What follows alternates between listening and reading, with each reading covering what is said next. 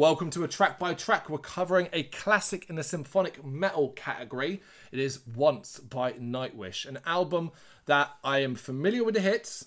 Well, tell you what, no, tell a lie. I looked at it and went, I don't really remember anything from this album except a couple of the obvious ones. Listened to it back, I was like, oh no, I do remember a lot more of this album. Yeah. And I had a fucking blast with this one. Normally, I tend to, with track by tracks when I'm re-listening to, I'll do a lot of skipping. Oh, yeah, I do the same, yeah. Not so much with this one. Some of the songs I know, right, I don't need to re-listen to, because I maybe even still listen to them a lot today. And that does actually go for a couple of songs on this. Yeah. But yeah, this was a big part of my listening back in the day. Yeah, because it's probably my first proper symphonic metal album that I purchased, I think, possibly. I'd never had an interest in Nightwish. You were the one with interest in Nightwish. Yeah. That rubs off as it always does.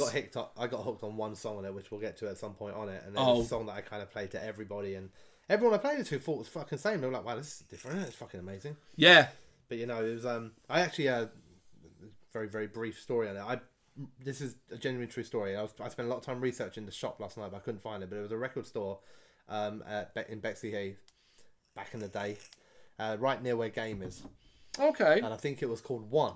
Oh, okay. But I kept looking for a record store called One and I couldn't find it anywhere, so maybe I was wrong. It might have been called Independent? One Price or something like that. Okay. But anyway, I remember being in there, looking through their very, very small 2 lines of metal section. Oh, yeah, of course. To see what was available. And at that time, there was a symphonic metal song playing. And I didn't know who it was, but I really liked it. And being the introverted kind of character I am, I didn't do what like maybe a lot of people would have done, which is go up to the camera and go, "Hey, what's this?" Yeah. It's not really my thing. Yeah. But instead, I looked into it. I had enough facts about it. I thought I can find this female singer, all this sort of stuff. Like looking into it, and it turned out this would have been around the time I was looking, June 2004 when Once came out. Yeah. That I settled on the fact that it was Once by Nightwish. Right. So I went back and I bought the album. It was Slipknot. Well, what it wasn't was Once by Nightwish. Oh, it wasn't? Because I never found that song. But I loved the album, so I was alright. But I remember listening to it and thinking, that's not it. It got all the way through the album. I was like, well, it's not this album. But it's a really good album. Yeah, it so worked. I carry on with it. So I kind of accidentally ended up buying Once. Pretty much around its release date.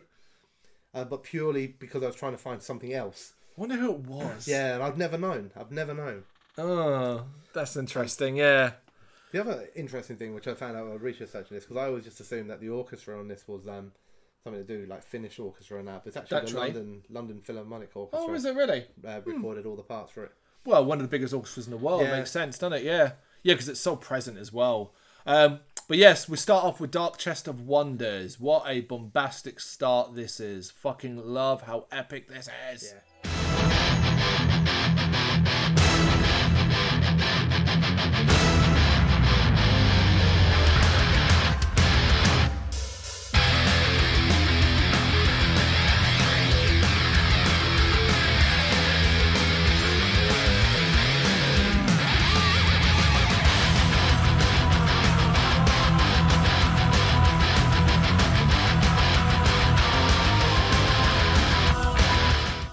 Chugging riff, and it blends so well with Taja's vocals.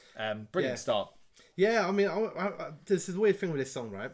And I wrote it down here again anyway. Is I always think I don't like this song. Yeah, okay. Like whenever I see it, and I will skip it, or I'll go to a different song and play from there. And I always think I don't like it, and then I play it, and I remember I really do like this one. Yeah. What am I doing? Is it because of what it's followed by? Like you're looking at a track listing or looking on your phone, and you see this, and then you see what follows, and you're like, oh, I'll start after it, maybe. Yeah, maybe. I don't know. Depends, I guess, how much you care nowadays about "I Wish I Had an Angel," which is the next track. It's a good song. Yeah. But for me, it's too reliant on the male vocals. Okay. And I prefer the ones where Taj is more prominent. The chorus, it's basically in the chorus. Of course, yeah. I don't think the male vocals are particularly strong across the album. That's the thing. They're not bad, but I don't think they're particularly strong. I like I Wish I Had an Angel. It's one of the more heavily played ones. So I guess the one that's not the most overplayed in this album by any. Oh no, but I'd say commercial. It's up there. So I don't like it as much as Dark Chest of Wonders, but I do like it. I mean, this was the song that I first can remember really liking of Nightwish. Yeah. Because I was never into symphonic metal at all back in the day. So because it's so radio friendly, so to speak, I was hearing it a lot. It made it attractive. And it's very easy to get into. It's catchy. It's good. It's And then obviously there's one of the biggest hitters, the biggest Nightwish song ever. Like in scope of possibly, I don't know. Like in popularity, yeah, it's Nemo. I mean, definitely at this point, nothing before it would have been more popular. God no, yeah. Yeah, thoughts on Nemo? This is definitely the closest to an overplayed song for me, but not because of me purely, but also because my wife loves it a lot. Even my daughter loves it a lot. This is a song, the accessible. Yep. The Get Me Into Nightwish song. Yeah. And because of that, I've heard it a lot. I do think it's a lovely song. I think it's a great song. You know, so I'm not going to complain about it. But I would admit that if I was playing once, like in the car on the way home after, like tonight, I'll probably skip it. Science the last endeavor to find the missing lifeline. Oh, how I wish for soothing rain. All I wish is to dream again. My loving heart lost in the dark. For hope would give my everything. Yeah, I pretty much agree with you on that. It's one that I'm too familiar with, where in the sense where it's like re-listening to it, I was like, okay, let me really try and listen to this again. It's been a while. And it's grandiose as fuck, as all the fucking songs are. That's the thing, you know?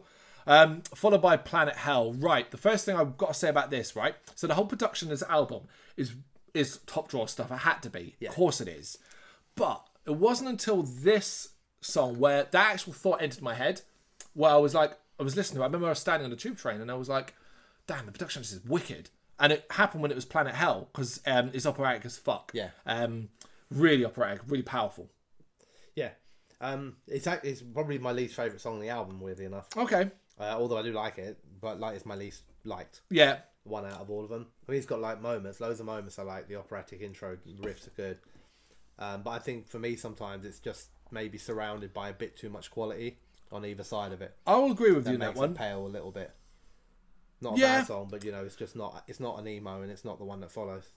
Interesting. You say the one that follows, so you're obviously quite positive about Creek Mary's Blood. Yeah, I think this is it's quite different compared to the rest of the album. Right for a start, it kind of tells a different tale, kind of going down not something you'd maybe put with Finland, with the native Indian. The panpipes. No, just the kind of story of what it's about. So like it's about like kind of like the Red Indian, isn't it? Is that native Indian? Right. And it even has a spoken word section in it at the end, which is from a chief, something or other. I can't remember what his name was. Then this is quite odd. We call him Chief. Chief Woodhammer. Chief Creek Mary. Something like that. Do you know what I mean? But yeah, I think it's like it's got a nice epic feel to it. It's like a journey.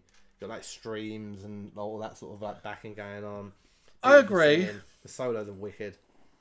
Not quite that hot on it though. I mean, I wrote who, what, in that I remember nothing about this song. Literally nothing about this song. Got played to death by me, man.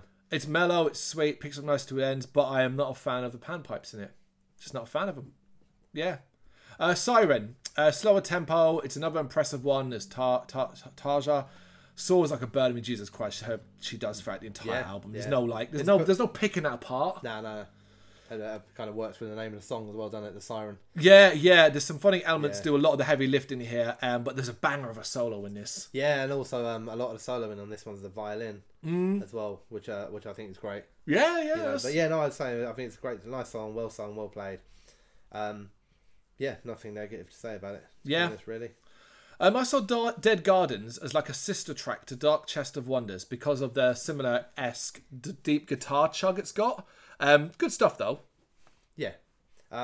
Yeah, same. I quite liked it. It's a good song. I felt like the ending of it drags on too long.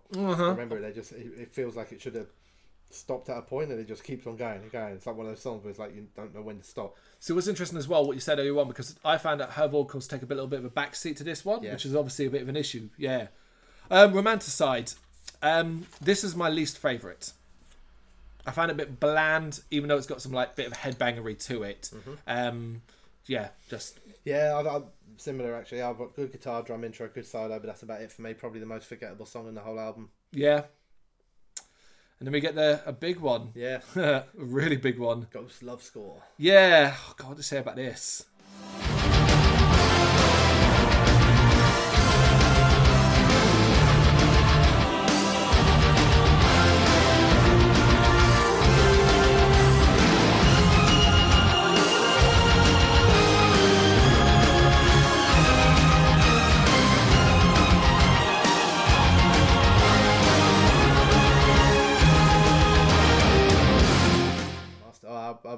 is a masterpiece. Yeah. It's the most complete song Nightwish had ever made up to this point, and probably ever made since this point. And it's one of the best symphonic metal songs that exists. I wrote, I can't quite believe how many big Nightwish hits came from this one album. It's a very long one, but seriously, is there a more epic track out there? Certainly not from Nightwish. They would try to replicate this sort of journey, like Hugeness, in the future, but to no avail. So basically, I agree with you. Yeah. This is the epitome of that. The weird thing is, I remember when I was younger with this song, like, and this is, I guess, why one of the reasons why Creek Mary's Blood was such a big one for me. But I remember like spending long periods of time not being sure if I preferred Creek Mary's Blood to this. Okay. Which is quite strange considering you don't really get Creek Mary's Blood much at all. But yeah, no, I just think it's an amazing song, man. It really is. It's the most, like, if you ever look at like stuff on YouTube, everyone reacts to this song by Nightwish. Everything's about this song. All the videos of them performing, it's always them performing Ghost Love Score. Yeah, you are right. The nearest I could think of that kind of would get, well, like it's about replicating it, was The Poet and the Pendulum. Yeah. With Annette Olsen. Yeah. Which I really like as well, but it's no Ghost Love Score. That's the thing. It's as simple as that. Right, you can say this next time. I'm not fucking I was waiting even to trying. say you could say the next one. Nope. Kolemi Teki Titelian. That's not bad. Do you know how I know that? That's how you pronounce it, because they say it in the song. I wasn't paying up attention, other than the fact that it's sung and finished. Yeah. Super mellow and soft. It's a nice change of pace. It's a nice folk song. Loads of flutes, orchestras, a chance for Taj to show off a bit. Nice violin solos, choirs singing. It's a beautiful song. Should have been the outro. Possibly, yeah. But there's I like the last song. So. That's the thing. So do I. I even wrote like, well, that should have been the outro. It's not like Higher Than Hope is a bad song. And there's a lot of good reasoning behind. So Higher Than Hope is dedicated to a guy called Mark Bruland. Okay. Who died just a year before this album was released, or a few months before this album was released. Who was a very, very good friend of the main guy in Nightwish. Thomas. So he's an artist and a DJ, apparently, really, really good friend to the band, and actually they sample in his spoken vocals in the song. Oh, really? So when this song, which kind of works off this whole heavenly sort of thing, and like it has that line that doesn't it, like, your death saved me. So it's actually a really, really personal song, which I didn't know listening to it up to this point until I was doing the research on it to try and see, like, you know, just like learn a bit more about the song. And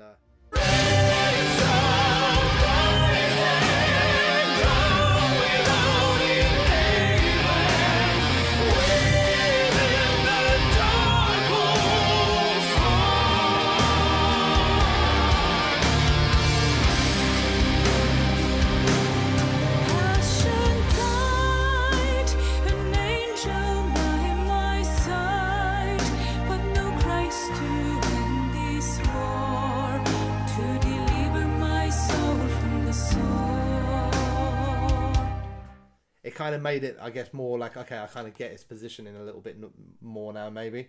Yeah, it does. I mean? Now I know that. I'm like, okay, of course you've added that at the end. Yeah, like that makes. I did not know that. Yeah.